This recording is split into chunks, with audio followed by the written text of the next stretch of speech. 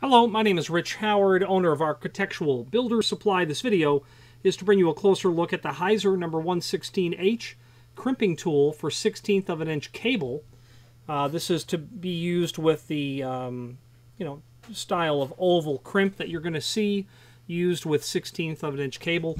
The cable is used to go from the pull station through your steel tubes, through your corner pulleys, to your actuating station. 1/16 of an inch cable.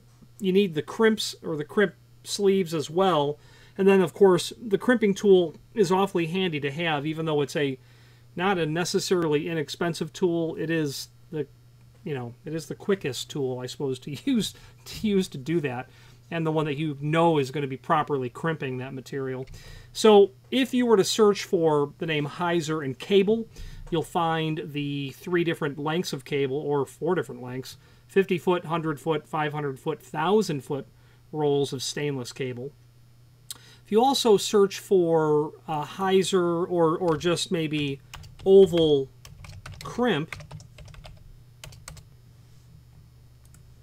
OVAL crimp, you'll find a couple of different. You'll find a crimp that's there, a zinc plated copper crimp.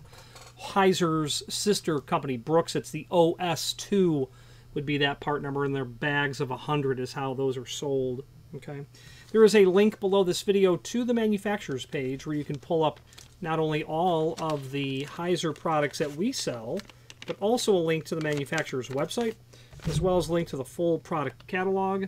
This is also linked to down below to show you the correct versus incorrect way to crimp that material. Squeeze using both hands if necessary.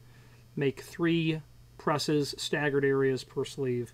Any questions on the Heiser? This is their 116H crimp tool, or any other Heiser product, please feel free to reach out to us. And thank you.